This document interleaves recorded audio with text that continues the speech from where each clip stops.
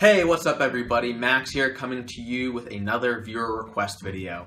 Today's request is for a lick from the band CHON off their most recent album, Grow, off the song Story.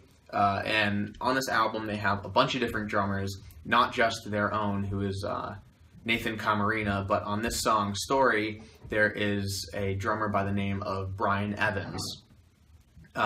So this groove is 8 bars long, and it makes use of displaced polyrhythms. So it's pretty confusing at first, but once we break it down, it'll make a lot of sense. And it's definitely worth the effort because it's a ton of fun to play, especially to play along with the song. But before we take a look at it, I'd like to recommend that you click the Dropbox link here and download the full sheet music for this so you can have it and follow it along, because I won't have the space to put all of the sheet music up on the screen as I go through it. So, without further ado, let's check it out.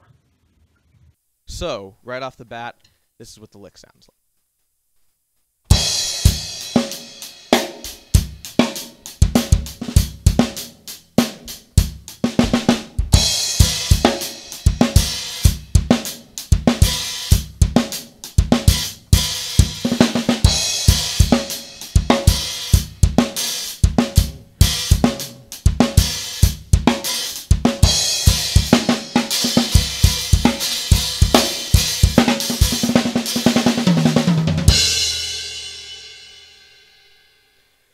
So, since this groove is so long, it's 8 bars, and Brian Evans switches up the feel about every 2 bars, we're just going to take it 2 bars at a time.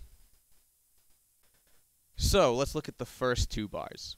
So, it's kind of confusing to look at, so I'll explain what exactly it is that he's doing here.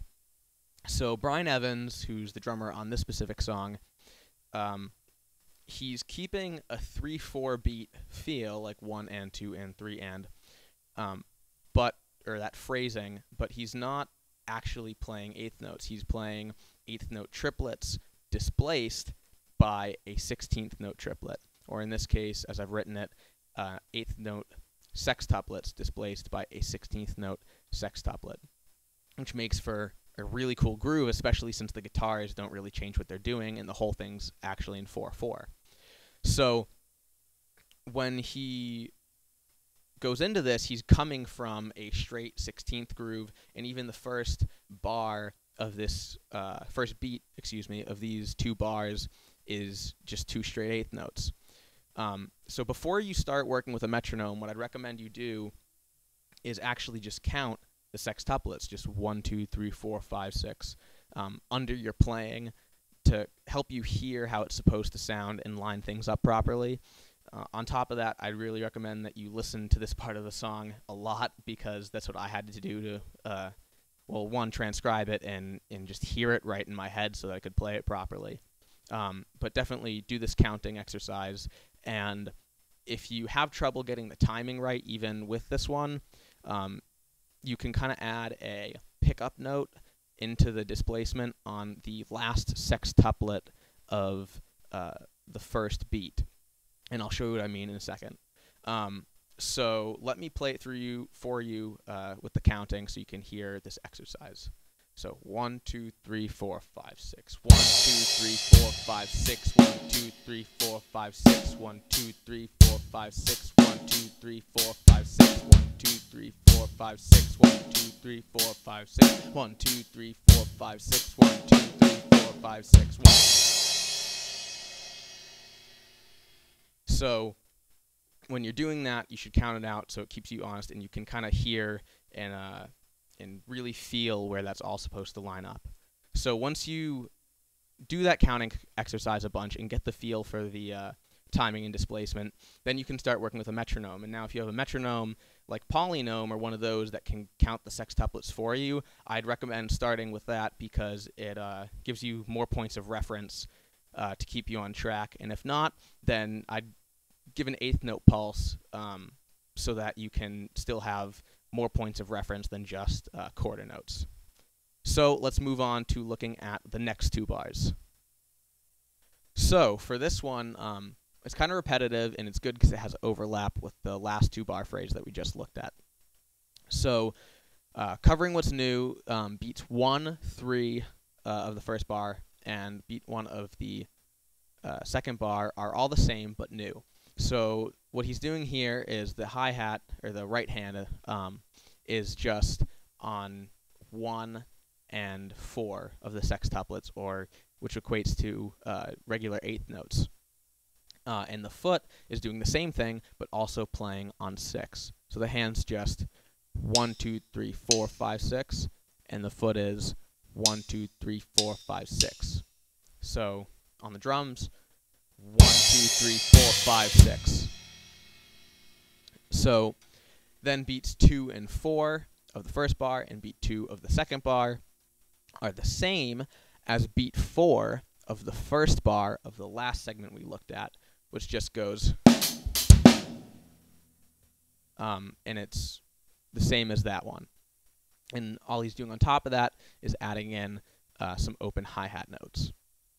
So then beats 3 and 4 of the second bar here, he switches it up and kind of does a fill where he has evenly spaced bass drum and open hi-hat notes, and then he goes in, with a drag into 3 snare hits, which lead into the next 2-bar segment. So this one is just count it, slow, especially for this last 2 beats.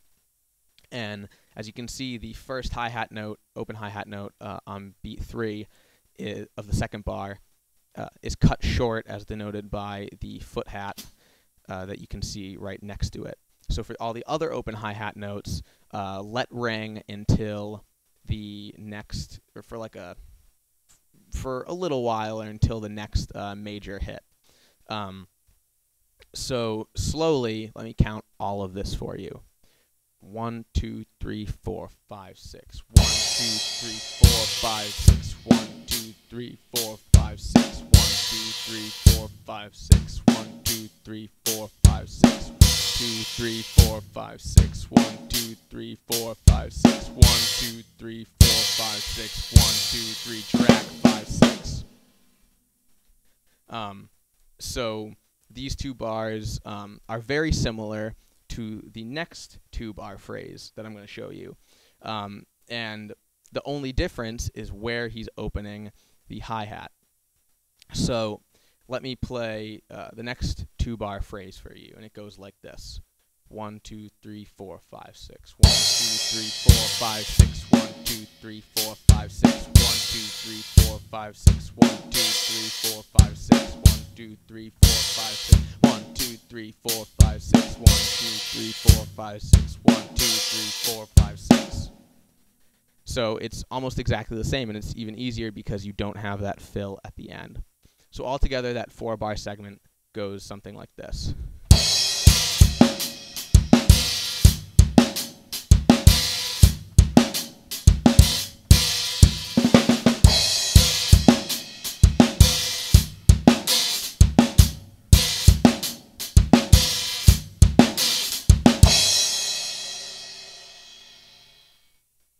So now let's go on to the next and last 2 bars. Okay, so for these 2 bars, he starts to go into this kind of crazy fill thing. And as you can see, I stopped transcribing after beat 1 of the second bar here, because he just kind of goes into this wild, all over the kit, 32nd note sextuplet, 32nd note, not sextuplet, fill. And that's not the focal point of it, and with all my efforts, I could not figure out exactly. And so I just thought I'd leave it up to you to figure out what you want to do and enjoy going wild in those 3 bars, and then just make sure that you end on beat 1 of the following measure with a crash and a kick note. So for this one, it's not too difficult. Once again, just take it slow and count it, and then I'll go over the different sticking patterns that you can use for this one. So counting, 1, 2, 3, 4, 5, 6. 1, 2, 3, 4, 5, 6. 1, 2, 3, 4, 5, 6. 1, 2, 3, 4, 5, 6. 1, 2, 3, 4, 5, 6. And I stop counting for beat 1 of the second bar because it goes to straight time. So you don't really have to count that as much. So that beat 2 and beat 3 of the first bar, there's a bunch of different ways to stick it, and I'm going to show you 3. So the way I do it is I bring my right hand down twice. So I'll show that right now. So it'll end up going right, left, left, left, right, which makes you have to put your left up to the hi-hat and kind of do a crossover. So this is how I do it with bringing your right down twice. And again, slower.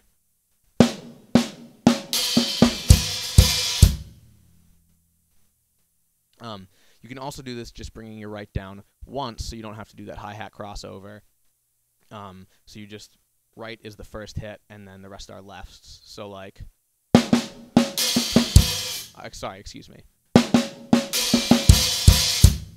And again. So that avoids the crossover, which some of you might like better. Or if you just feel like sticking it out and getting a left hand workout, you can just stick it out with your left hand and not bring your right down at all. So, which also works. So I'd say just try them all out and see which one you're comfortable with and you like the most. And then, as I said before, for those last 3 bars of this phrase, you can just fill and do whatever you want and have fun with it, but make sure you end with a crash on beat 1 of the following measure. So now I'm going to play along with it, the actual song, and show you what it all sounds like up to speed together.